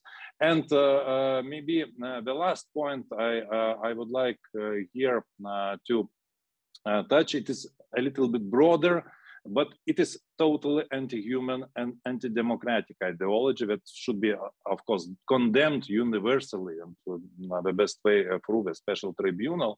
It is directed against human rights as such. It is based on the superiority of Russian people, of its exclusive role in defending the so-called traditional or orthodox values against the rotten West. And of course, when they promote not only ideas of national hatred, but as well as discrimination of women, of LGBT people, even, of course, authoritarian rule as a part of national Russian tradition. So many other things were also included in this ideology, which is really poses threats to our security, and which is also common by way to certain political populistic forces within our states who are also against non-discriminatory rules, let's say. Please, the last slide. And of course, idealistically, we need one more tribunal for the Lukashenko's regime. It's not our theme, therefore you can see, let's say, preconditions for this tribunal to be established. But really, if we really think about effective prevention and non-repetition of what is happening now, we should really implement this no impunity for international crimes. And in case of Belarus, it is also evident that we need international efforts, and I hope that the Parliamentary Assembly of the Council of Europe also support the idea of the second tribunal. Because as for Lukashenko regime, there is no competent international tribunal, by the way, because Belarus is not a party to the Rome Statute and we haven't made any unilateral declaration. It is clear that the current Belarusian judiciary, so-called Belarusian judiciary, is simply a tool of the regime in repressing the people, so it cannot deal with such cases. And we can notice 5 types of crimes against humanity that can be attributable to the Lukashenko's regime committed against Belarus people, including torture, imprisonment, or other serious deprivation of physical liberty, persecution against political group. I mean, those who simply don't agree with dictatorship and would like to restore democratic constitutional order. It is persecution on political grounds, first of all, and even on national grounds, because we know that it can be even dangerous to speak Belarusian in Belarus, then enforced disappearance and deportation of population. So that ends my presentation. And of course, I am open to all the questions. Thank you very much. Many thanks to Professor Žalimas. As you all can hear and see, the topic, the theme that we have brought up today, which presentations will be turned into articles and published in the Baltic Yearbook of International Law. But it is a huge area with many aspects that international law, in fact, tries to explain, order, conceptualize. Now, we have so far really discussed about the definitions of the crimes, the responsibility of states and those taking decisions. But as we know, in the end of the day, who suffers the most? Those are the people. Normal people, families, older people, children. And today, they are the people of Ukraine who since February have lived through the attacks, shellings, bombings.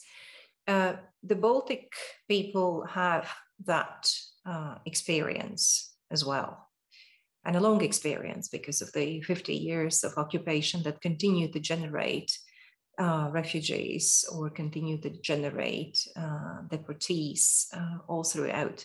Now, we need to talk about human rights. We need to talk about the protection of civilian population. And it is therefore that I'm very happy that Professor Kuleviciene also joins us, since that is her area of expertise. And she will share with us her analysis of probably what is the most important issue right now. Please. Dear Madam Chair, dear colleagues, dear participants, it is really a great privilege to be part of this event today. And as a last speaker, I'm prompted to do a little bit lighter presentation than of speakers before me. And I will also use probably a little bit more visuals to illustrate what I will be discussing. Indeed, we're coming back to the parallels between Baltic refugees in the 1940s and Ukrainian refugees of today. So let me start with some numbers. And indeed, if we talk about the Baltic refugees from Latvia, Lithuania, and Estonia in the 1940s, we're speaking based on different calculations, different sources. We're speaking about somewhat 300,000 persons who escaped from Soviet aggression in starting from 1939 to the 1944. And among these persons, the Latvian group counted the biggest ones, and then Estonians and Lithuanians with quite smaller numbers. Now, this group of Baltic refugees was, of course, part of a bigger group of so-called displaced persons. This is how these persons were called at that time. And if we compare with nowadays, displaced persons are called also persons in Ukraine, but when they are still within their country of origin. At that time refugees, they were called displaced persons. So the Baltic refugees were part of a bigger group around of 1 million refugees that remained still displaced at the end of the World War II. And these persons were in the camps of displaced persons. Now, the Baltic group of refugees had specific characteristics, which also in a way formed or led to formation of a homogeneous group of Baltic refugees. And the main, of course, characteristic was that they had experience that did not allow them to repatriate, as was expected from all refugees when the war ended. So in 1945, for example, in Germany, there were still around 2,000 Baltic refugees, and also some others were in other countries of so-called Western allies. Now, if we turn to the Ukrainian population that was forced out of Ukraine, of course, I will not speak about all those people who have been forced and have been displaced from their homes, for example, who had to move from Kharkiv to Kiev or to western part of Ukraine. I will only speak about persons who had to leave from Ukraine, who have crossed the international borders of Ukraine. So right now we have around 7 million of Ukrainian refugees who have been recorded outside Ukraine as refugees. And clearly this is the largest refugee flow, refugee crisis since the World War II. And in Europe, first of this kind since the war in former Yugoslavia. Now, the Baltic states at the moment host less than 200,000 of Ukrainian refugees. The largest group is in Lithuania, 62,000, around 50,000 in Estonia in September, and 7,000 in Latvia. Now, these numbers, again, they are very relative because only half of persons who leave from Ukraine, they register for so-called temporary protection. So the numbers in the three Baltic countries might be even higher. Now, this group also has very specific characteristics if we compare with other refugees, and because of Ukrainians' proximity, so to say, to European Union, not only geographically, but from the legal perspective, which warrants also special treatment for these refugees, including the waiver of entry restrictions, waiver of COVID requirements, waiver of visas for the 90 years, and also the temporary protection regime that was for the first time activated in the European Union on the basis of the European Union Council decision of the 4th of March. So these are the persons about whom I am going to speak. And I will speak about few highlights of the approaches, comparing the parallels from the 1940s and the year 2022 of the reaction of states towards these flows of refugees, as well as a few challenges concerning, considering that the time is very short for the presentation, that have been encountered already, and also to wrap up with some conclusions about these consequences of the war caused by Russia. So concerning the approaches, both in the 40s and now, of course, the state of play of international law was very, very different then and now, more than 70 years since the World War II. However, there could be certain parallels that could be explored, both for the similar approaches, but also highlighting the differences of the situation from the legal perspective and international law perspective. So firstly, let's look at the issue of non-repatriation. Now, those persons who have been still in the camps of displaced persons at the end of the World War II, the main premise was that all those persons have to repatriate. So there was nothing in international law that would, let's say, prevent repatriation. The main principle was that they have to repatriate as the war is over. But then, as I was already mentioned, Baltic refugees, they had specific characteristics as they could not go back to the countries, to the Baltic territories. The war was over, but the Baltic countries were still occupied by the Soviet army, and returning home for them would mean persecution, deportation, or even death.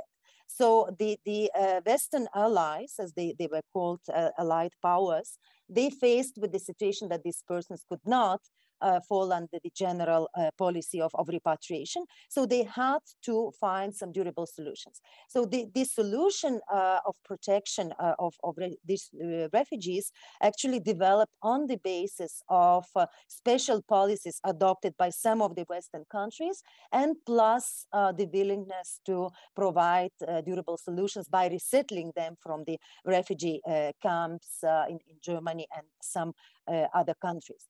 So in that respect, the non-repatriation was a new policy that has been enacted on an ad hoc basis and was also placed in the international framework of then operating International Organization for Refugees, the predecessor of the United Nations High Commissioner for Refugees. So it was well beyond or well before the time when the main universal instrument, the 1951 Geneva Convention on the status of refugees was adopted.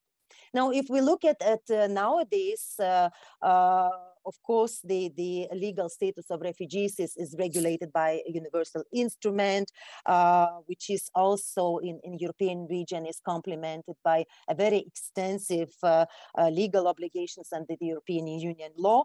However, I must say that very few Ukrainians actually enjoy and apply under the international protection regime, for the pure reason that this protection regime is meant to be determining the legal status of the person on individual basis, which is not really possible even for the best suited asylum systems in Europe with these numbers as I have been showing.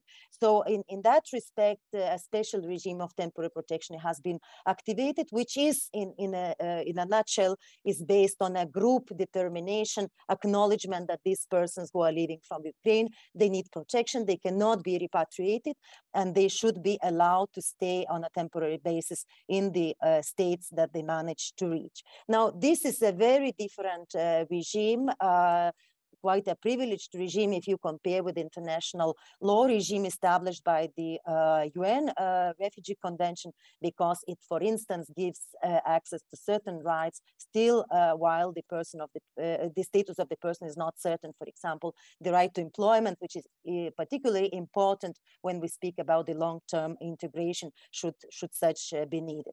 Now, the approach of the Baltic states into which groups of Ukrainian or people living from Ukraine need to be protected has been different. For example, Latvia has expanded it to people also who stayed in Latvia before the war. Estonia and Lithuania used the definition in the temporary protection directive and subsequent council decision. And for example, students are not covered. Ukrainian students who have been studying in Lithuania are not covered. So this also poses a number of challenges, but I will not really go into detail in that respect.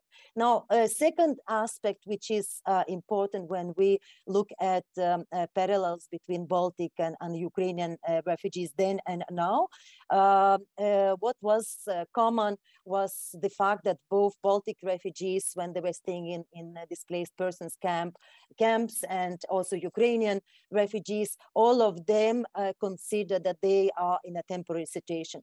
Now, in the Baltic refugees case, of course, the causes for their departure were quite different, although clearly a number of people also left just because of the conflict situation, not because of persecution. But this is very different from the Ukrainian situation, people who leave because of the war. So the solutions for both of the groups might also differ. While for the Baltic refugees, a durable solution was needed, so they were resettled and granted residence, permanent residence in those countries that accepted them. While for Ukrainian refugees, of course, we very much hope that once the Ukrainian war is ending, they will be able to repatriate and go back home. So therefore, the nature and type of protection, even irrespective of the legal, let's say, situation at international law at that moment, is already quite different.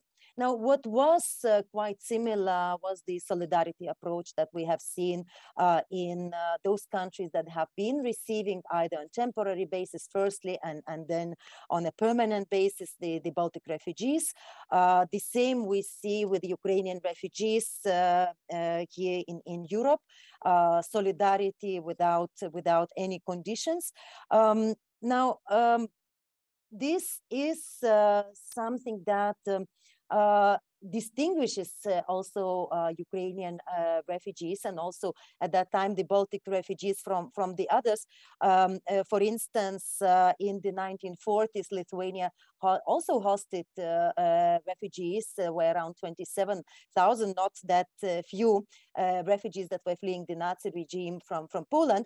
And indeed, there were a number of challenges hosting and receiving those refugees in Lithuania. In present times, the Baltic states are also hosting refugees from other conflicts, and we see that there is not so much support as Ukrainian refugees. Now, clearly, this welcomed approach and solidarity approach is triggered partially due to perception of a common threat, that threat to security vis-a-vis Russia. So refugees are seen as allies, of course, exposed to this threat that also the Baltic states are experiencing. But there is, of course, not a similar connection to those far away, let's say, conflicts in Syria or Afghanistan, which generate also refugees in the Baltic countries. So they are treated less favorably, and this we could see both by the society, but also with regard to the scope of rights. And the last point about the approaches that I would like to highlight is maybe for sake of interest, that most of the resettlement schemes that operated in the case of Baltic refugees in the World War II, though they were based actually on the labor migration schemes, so more on traditional immigration, let's say, channels, plus certain countries like UK, Canada required sponsorships. Now, of course, it is based on legal obligations and also humanitarian reasons as a result of developments of international law throughout those 70 years. So I will further move to the challenges and just highlight a few of them because of the time pressure, and we are already behind the schedule. So with regard to the challenges, 2 points that I would like to make, and those points, of course, are very relevant for integration. Be Ukrainian refugees or will the Ukrainian refugees need to stay for shorter or for longer? The aspects of integration are important from the very first day that refugees arrive. So the first 2 points related to integration is accommodation and access to employment. Now, if we look back to the Baltic refugees, they were all hosted in reception camps for displaced persons. Now, if we look at Ukrainian refugees, it was quite clear from the very beginning that the state resources will be insufficient for adequately housing and protecting the high number of refugees coming from Ukraine. Now, the response then was primarily taking place on a local basis involving spontaneous initiatives of members of the society that were acting both individually but also through various platforms that existed in the 3 Baltic countries. And I must say that this tendency was not just the tendency of the Baltic countries, the same we observed in Poland, but also in Southern and Western Europe, for example, in Spain and some other countries. Now, this type of solution is something new in the refugee protection nowadays. We have seen a little bit of this during the war in former Yugoslavia and its consequences with refugee flows, but this is something quite unique for Ukrainian flow of refugees. Now, it also might pose certain challenges if this solution needs to be sustained for a longer period of time. And of course, I will not talk because I hope it will not happen about the usual fatigues that come with conflicts, freezing of conflicts for certain time. I hope this will not happen because I hope this conflict will finish soon. The second point that is important for integration is, of course, access to employment. And this is something that is ensured in Baltic states as in many other European Union states. Now, the difference between the Baltic refugees of that time and in the 40s was quite different if we look at the demographic composition of those refugees, because these were families, these were not mostly women and children as we see with the Ukrainian case law. And what difference it makes really difference for the access to the labor market. On one hand, the Ukrainian refugees, they have a number of characteristics that facilitate their access to the labor market because firstly, due to the temporary protection, they have direct access without waiting for any kind of bureaucratic procedures related to the legal status, but also because of language, because of some social ties, some cultural ties with Ukraine, some community based in the Baltic countries and so on. On the other hand, as these are mostly women and children, of course, there is a need for special support for childcare in order for them to engage in employment. So last but not least, with regard to long-term solutions, this is again was quite clear for the Baltic refugees because they could not return for a long time, so they were resettled. But for Ukrainian refugees, situation is still quite unpredictable until when this protection will be needed. Now, temporary protection is legally valid for maximum of 2 years, and what it will be afterwards is really not clear, unless it's clear that if needed, then asylum channels would need to be used on individual basis. But let's hope that this will not be needed. So just a few highlights on the challenges, and let me to conclude by saying that firstly, the international agreements have been actually developed again as a basis, and I think the Baltic refugee situation also contributed to the international community acknowledgement of the need for more permanent protection of refugees through certain international instruments, and also acknowledgement that there could be groups of refugees that could not be repatriated. But at that time it was ad hoc agreements, and now we find it well established. Non-repatriation, also called principle of non-refoulement, is well established in international law, in the Refugee Convention. It's part of the customary law, but at the moment it has been of little use to Ukrainian refugees due to the fact that they enjoy a special treatment through activated temporary protection regime. Again, the solutions for the Baltic refugees and Ukrainian refugees, as the nature of conflict and the solutions will be different. While the Baltic refugees faced persecution and similar threats that warranted their resettlement for permanent basis to other countries. Now, in case of Ukrainian refugees, there is hope, but also from the legal perspective, they will be able to return to Ukraine once the war ends, because the nature of their departure from the country is related to the war. And secondly,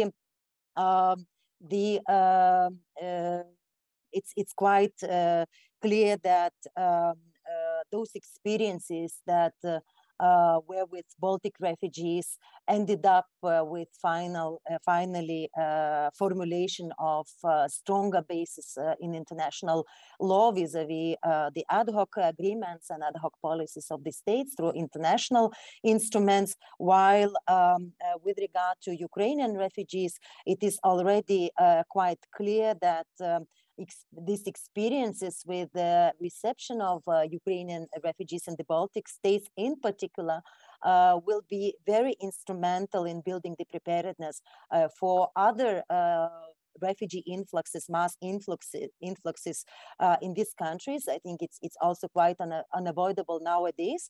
Although I must also admit that these experiences are really very fresh, very new, and of course they need to be analyzed in more details in order to come to more precise conclusions. So this is where I would like to end, even though of course the topic is very huge, and I hope that through the discussion we will also be able to touch bases on some other aspects that have not been covered. Yeah, many thanks, Professor Yakulevici, and this was extremely also useful and complete within a short time that you had and all of the other speakers had.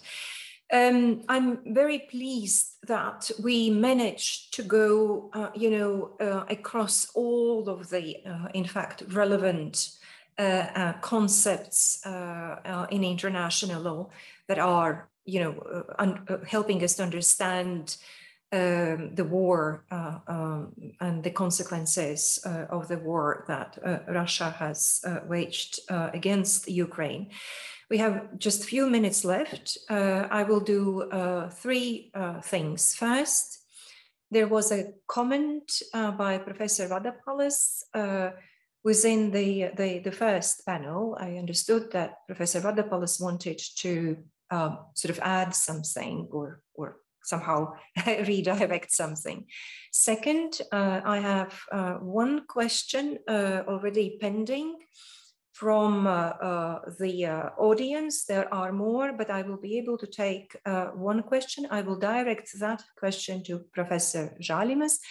And the question is, and there will be a moment to prepare, what would the tribunal achieve? I mean, the tribunals in the past have not really achieved much if we talk about, for example, war tribunals. So that's the question we will address. And finally, I will give you 3 brief sort of summing ups of where we are. So Professor Vadapalas, you first. Thank you very much, Judge Professor Zemina. Well, about tribunals, I'm not so sure, because we shall not forget the case law of American and French military tribunals after 1945. Secondly, I'm convinced, sure, that in the future we will see so many cases in the national courts, in the international courts, many real problems concerning damages, claims, and so on. And the topics that today we have dealt with will be very important from a practical point of view. Finally, I would like to say that in litigation, if you have a case of responsibility, damages and so on, both parties invoke very often the circumstances excluding responsibility. For example, very simple, the consent of a victim. Secondly, necessity. In criminal cases, of course, self-defense. And so on and so on. So practical aspects we will see, I'm sure, for decades, for many, many years in the future, even after, I hope, the peace treaty after victory of Ukraine will be concluded, we will see many, many cases of litigation concerning war in Ukraine and aggression against Ukraine and the consequences against this aggression. Thank you. Many thanks, Professor Vadapalas. Professor Žalimas, please, the question. Thank you. What can it achieve? Yeah. Yeah, thank you very much for this question. And in addition, we received one more question, I think, which is also a little bit along the same lines. Along the same lines. Mm-hmm. So first of all, I'm sorry, but I cannot agree with the idea that the tribunals haven't achieved much. Really, they did achieve a lot in. First of all, evaluating all the crimes and ensuring that no impunity should be for international crimes. And but I'm not here talking about all the tribunals, including, for example, the tribunal which was referred to former Yugoslavia. But first of all, I am recalling Nuremberg. So I think the fact that Nazi ideology has been condemned, and I know nobody can now openly present Nazi arguments in pursuing any national or international policies in justifying any crimes. It is due to the Nuremberg Tribunal. So actually what I am arguing for that is to establish a tribunal that would be very similar to like Nuremberg II Tribunal, that first of all would assess and condemn the ideology, which is very similar to the Nazi ideology, that is the Russian world. It's the ideology of the Russian world, and it is vital for for the future of the Baltic states. Because once this ideology is not condemned, nobody can assure. I mean, condemned on the international level, not between us, but on the level of the highest possible judicial level, then nobody can assure the long, let's say, standing guarantees for the Baltic states, because the ideology of the Russian world, or the Russianism, it clearly includes the Baltic states as a part of the Russian world, and Russia feels to be entitled to our territory, maybe at any cost. I mean, even with exterminating of our people. And I'm not naive, to expect that without proper assessment of this ideology, anybody can guarantee that this will not happen again. And I already presented the possible modes to establish this kind of tribunal, and now I'm answering a little bit to the second question we received. That is about the UN Security Council. Of course, in the current circumstances, we all understand that this issue cannot be solved by means of the resolution of the UN Security Council. That's why, the main possible mode, and it is also expressed by the Council of Europe, I mean, Parliamentary Assembly resolution, first of all, that is the treaty, multilateral treaty with participation of Ukraine, of course, with participation of major Western powers and in general, democratic community of states.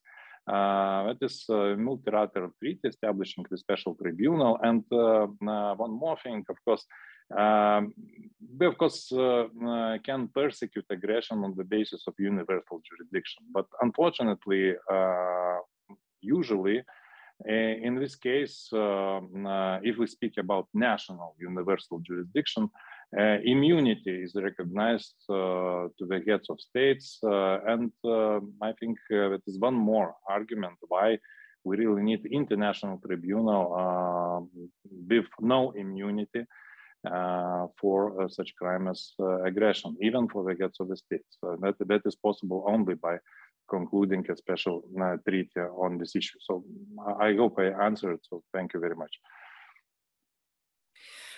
Yes, many thanks. Indeed, you did answer, and I can only second, how that tribunal can be established. And there are practices in the history of humanity to go through the intergovernmental conferences. Now, unfortunately, I have to head towards closing our seminar. I would like to highlight three main points. Now, first of all, I would like to thank the panelists, all the colleagues from all three Baltic states, and all of the members of the editorial board of the Baltic Yearbook of International Law and the Riga Graduate School of Law. With this seminar, Riga Graduate School of Law starts its research week, and I think it is a good start for research, and we see how important in legal science the research is, and how important in international law is to study, compare, draw on experiences, and come to the conclusions on very complex matters.